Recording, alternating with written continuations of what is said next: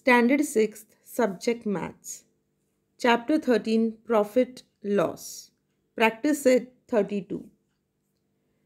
In this particular practice set, you are going to learn about total cost price and profit or loss. Let's have a look at an example. At Diwali, in a certain school, they undertook a design a diya project.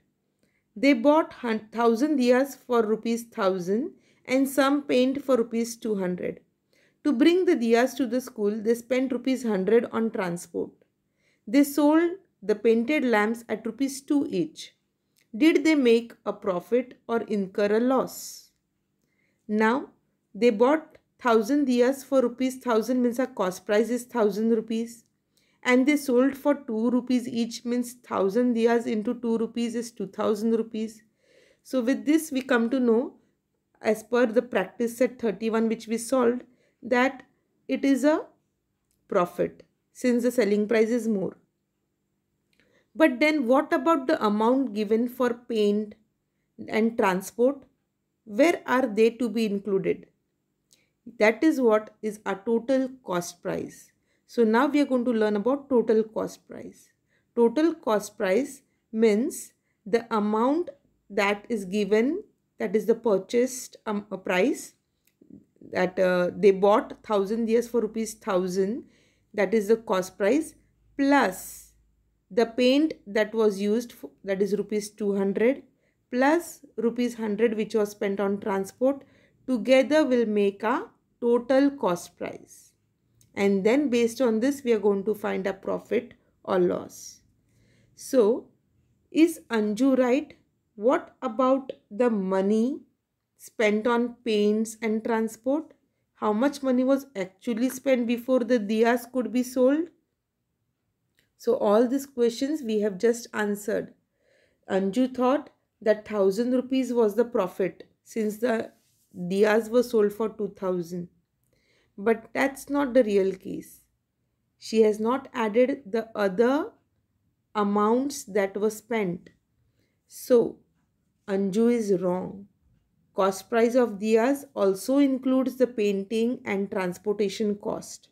Therefore, total cost price of diyas is equal to cost of diyas plus cost of paint plus transportation cost is equal to 1000 plus 200 plus 100 is equal to rupees 1300. So 1300 is the total cost price here, and accordingly we can now find the profit 2000 which is selling price minus cost price 1300, 700 will be her profit. So this way total cost price has to be found out first in those sums where there is additional cost on the product that has been made.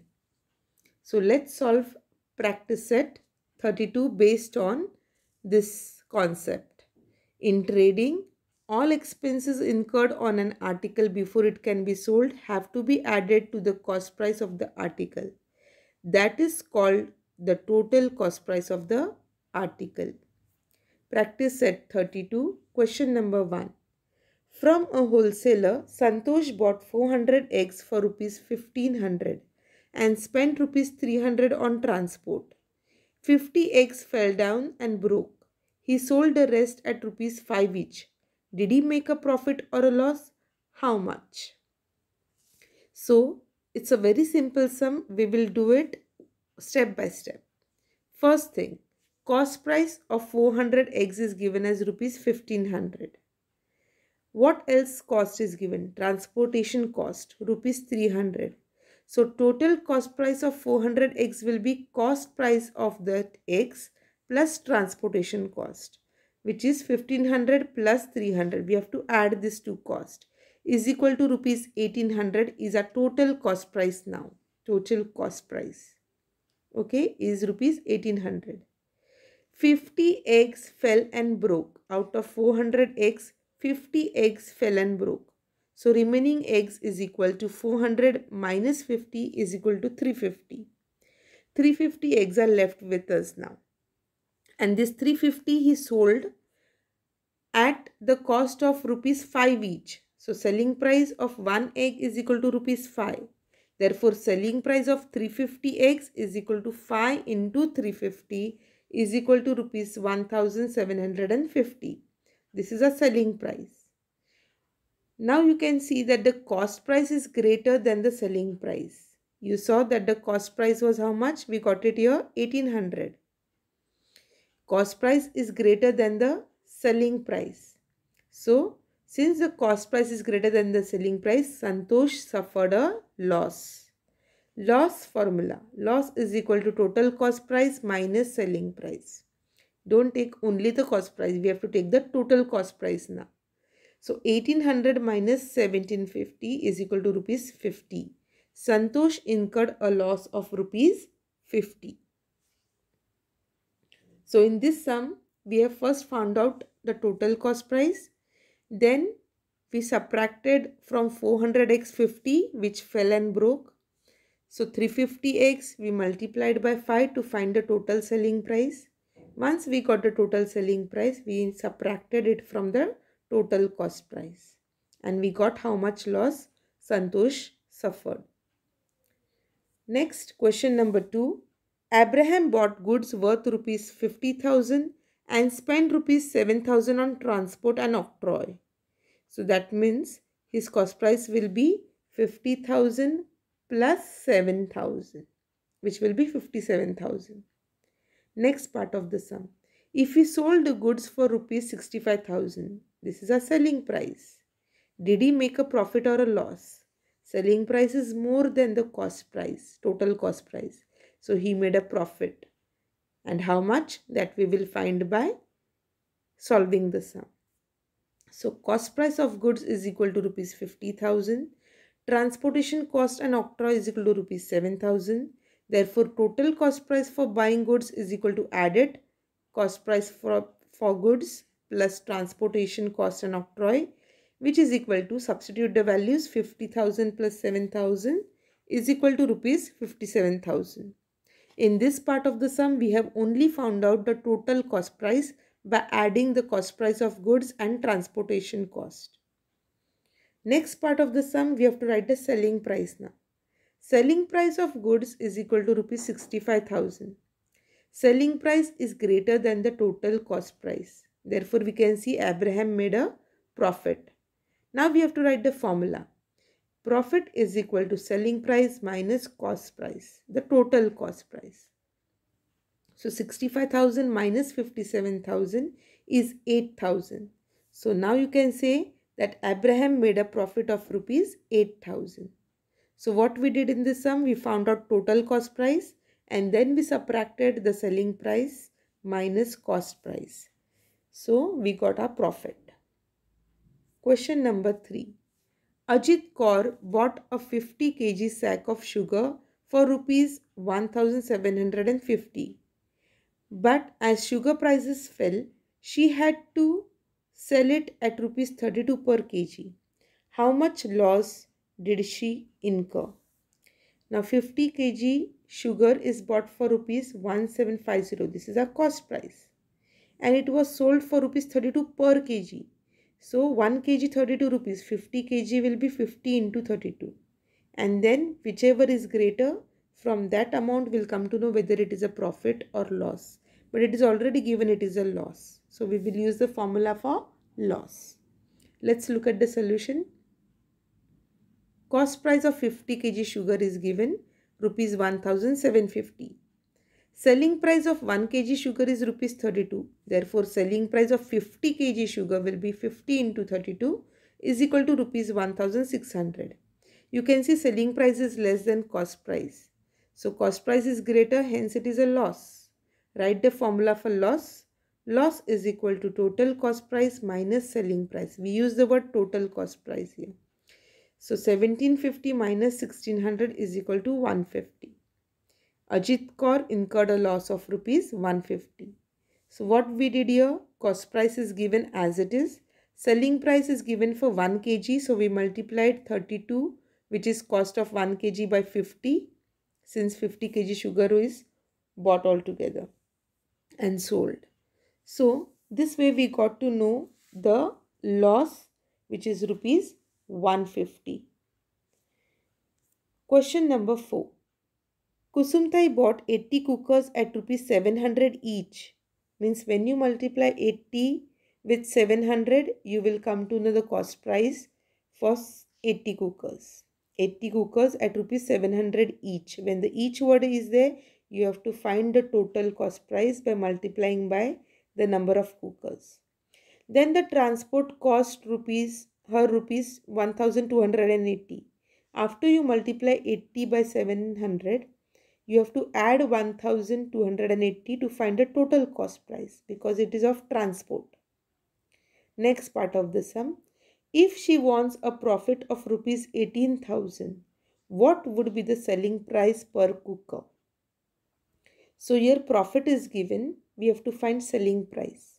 This will be the second part of the sum where we'll use the formula for profit and find the selling price.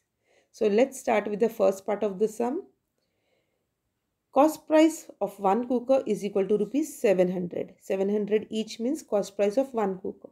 Therefore, cost price of 80 cookers is equal to 700 into 80, which gives us rupees 56,000. Now we have to add the transportation cost. Transportation cost is rupees 1280. So, total cost price is equal to cost price of 80 cookers plus transportation cost. Substitute the values. 56,000 plus 1280 gives us rupees 57,280 as the total cost price. Now, the next part of the sum is profit is given to us as 18,000. Write the formula for profit. Profit is equal to selling price minus total cost price. Therefore, the selling price will be, if you shift cost price to the other side, it will be added. It is subtracted here. When you shift to the other side, it gets added to profit. Therefore, required selling price is equal to total cost price plus profit is equal to 57,280 plus 18,000 is equal to rupees 75,280 is a selling price.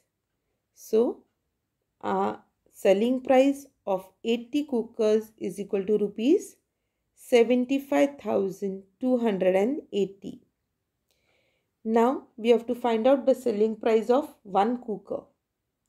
Okay, because the question is what should be the selling price per cooker. We have found out selling price for 80 cookers.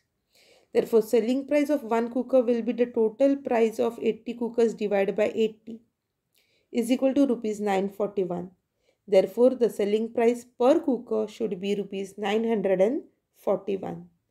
This is the last part of the sum. Question number 5.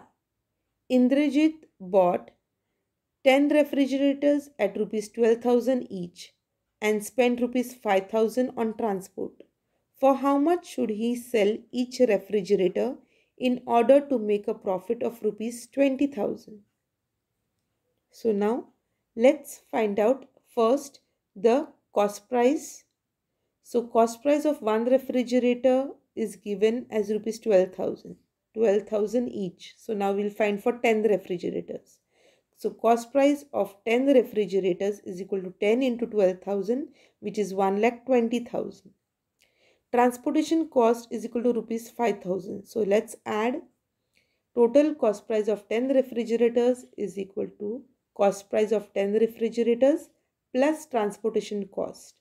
1,20,000 plus 5,000 gives us 1,25,000 as a total cost price. Profit is given as equal to rupees 20,000. So for how much should he sell each refrigerator in order to make a profit of rupees 20,000?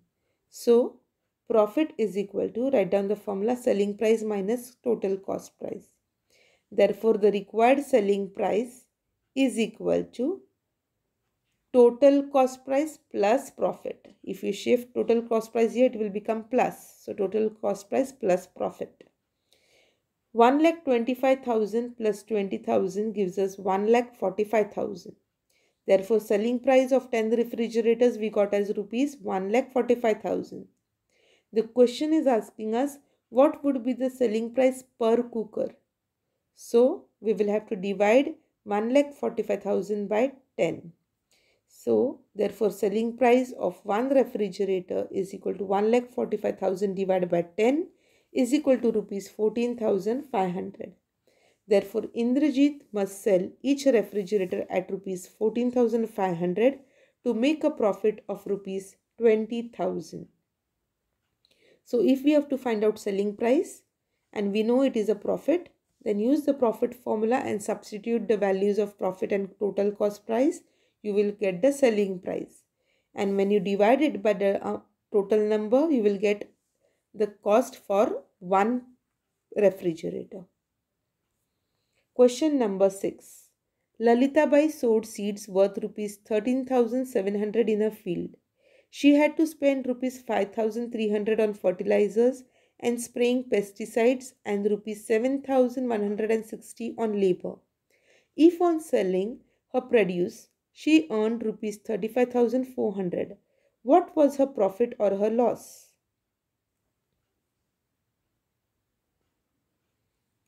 So here to find the total cost, we will have to add the cost of seeds plus the fertilizers and plus the amount spent on labor. And then we will come to know whether it is a profit or a loss looking at the total cost price and the selling price. So let's have a look at the solution. Cost price of seeds is equal to rupees 13,700. Cost of fertilizers and pesticides is equal to rupees 5,300 and labor cost is equal to rupees 7,160. We will add them all. So total cost price is equal to cost price of seeds plus cost of fertilizers and pesticides plus labor cost. When you add all this, you get rupees 26,160 as your total cost price. 13,700 plus 5,300 plus 7,160 gives us rupees 26,160 as the total cost price. Now we also have our selling price. Selling price is equal to rupees 35,400, which is given in the question directly. Now if we compare, we come to know selling price is greater than the total cost price. Therefore we can say Lalitabai made a profit. And how much profit? Write the formula for profit. Profit is equal to selling price minus cost price is equal to 35,400 minus 26,160 is equal to rupees 9,240. Therefore, Lalitabai made a profit of rupees 9,240. So students, we have completed 6 questions of practice set 32. Do write down the formula in your notebook well and practice the sums in your notebook. Stay safe, keep learning, and thank you.